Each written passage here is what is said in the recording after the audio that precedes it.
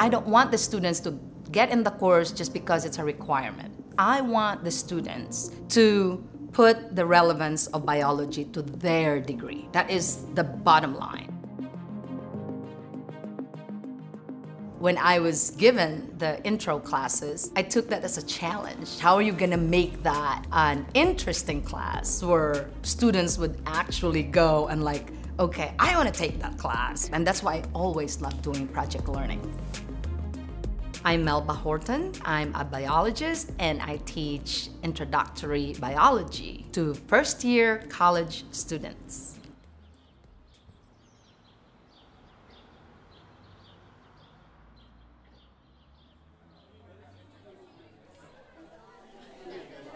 We have some business majors, kinesiology, marketing. I am nursing, she's pre-med. We have a lot going on. So all you can see around us, we have, I'd say, about 60 poster boards here with about 2 students per each one, and they're going over all of their research topics that they have gone over for the time now.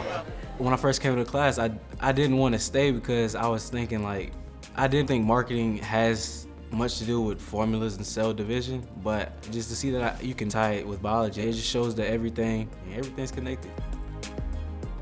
So this was actually a unique project where students in a lower level biology class, primarily freshmen, had the opportunity to explore writing a research proposal, defending that research proposal, dress professionally, and also speak with faculty and students. And so that's something we've never had here at Southeastern University.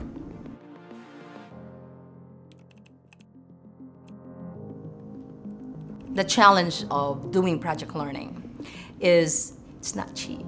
You don't want this to be a burden to the students already because you want to inspire them, you want to motivate them. You have to provide a platform where they would love to learn and not worry about other things, you know? And that's always my goal. So Course Hero provided the printing of the posters. It's invaluable because at the end of the day, these young minds are going to serve the community. These are the people that we'll be looking at later on in the cabinet, in the heads of offices, be in the stores. You don't know. There's so much that you can give them to prepare them to be there. And I think that's the most important part, being an educator anyway.